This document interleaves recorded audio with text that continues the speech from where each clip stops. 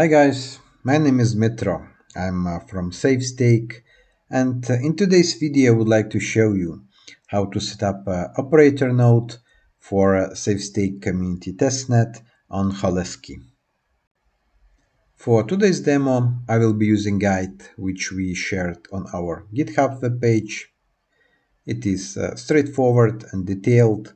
I also suggest to use it for your setup process. Also, on our GitHub webpage, we shared recommendations for your machine on which you would like to set up operator node.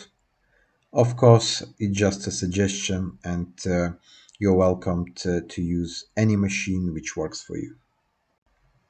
Before going into actual setup process, we will need to install Docker on our machine.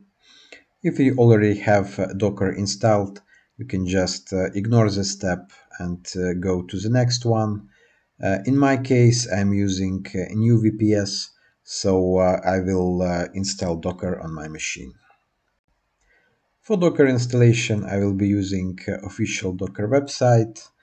I will be installing Docker on Ubuntu, so I just go into Ubuntu section and I will just copy paste commands from Docker website to complete Docker installation.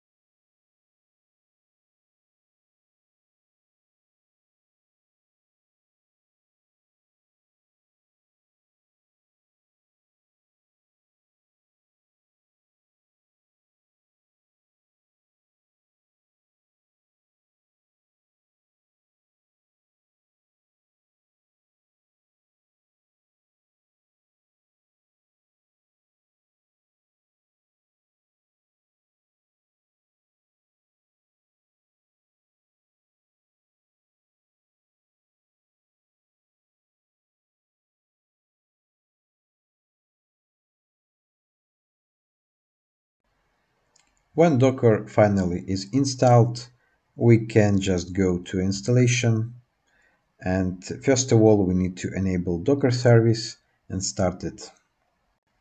The next steps are to create local directories which are required for our installation process, and also to generate our GWT secret key to our directory. When it was completed, we are ready to clone operator code from GitHub. And also, since we are using a new machine, we will need to get running GEs and Lighthouse services.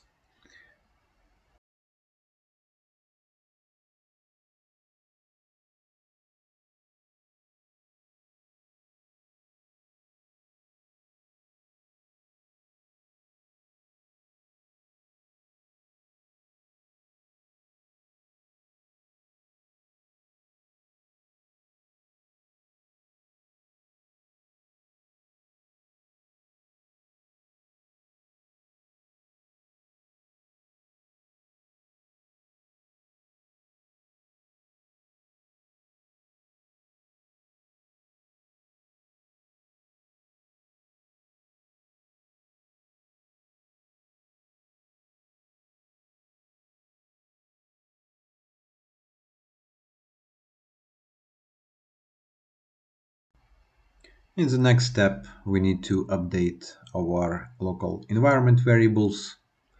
In our case, we will need so far to update two. It is our URL and it is node endpoint.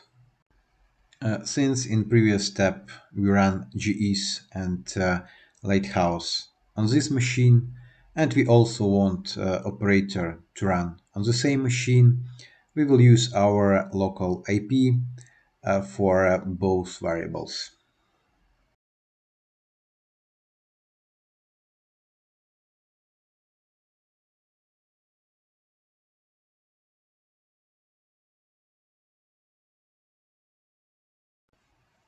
In the next step, we will need to generate a registration public key.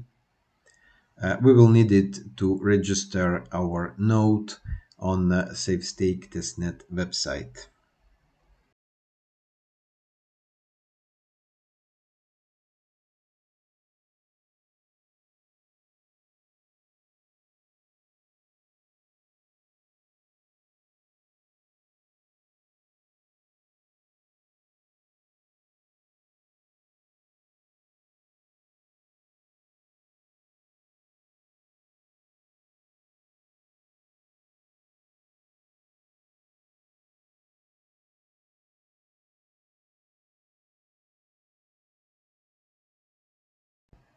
In the next step, we'll go to a SafeStake Testnet website, which is holesky.safestake.xyz, and we'll click on Join as Operator.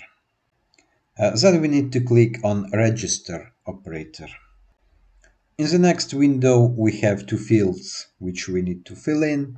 It's a display name, it's our operator node name, which will be visible on the Holesky Explorer webpage. And also it's our operator public key. It's the same key which we just copied in the previous step. To confirm operator, we need to execute transaction on Holesky. For that, we need Holesky Ethereum. If you don't have Holesky Ethereum, you can use any of available faucets, which you can find in internet, or you can drop a message to our admins in Telegram or in Discord, and we can send Holesky ETH for you for free. When transaction is completed, you can see your operator among all other SafeStake operators on the testnet. And just below your operator name, you can find ID of your operator.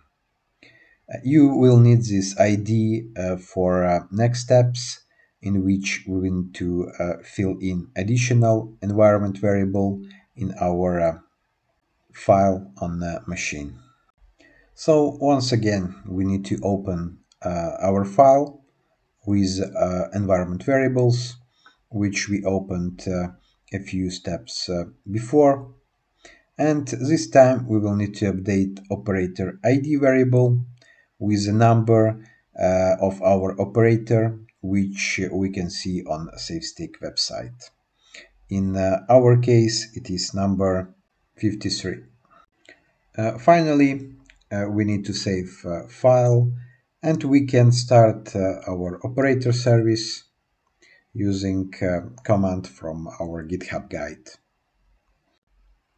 And last but not least, for your operator to become active, you will need to have at least one active validator. For that case, we can grant you Holesky Ethereum tokens to register validator from your end, or you can ask us to register validator for you from our end. In both cases, feel free to drop a message in our Telegram or in our Discord, so our moderators will have a look. If you will have any issues during setup process or will have any questions, once again, feel free to write to our admins in Telegram and Discord, and we will try to fix all your issues and answer all your questions as soon as possible. Thank you for your time and have a nice day.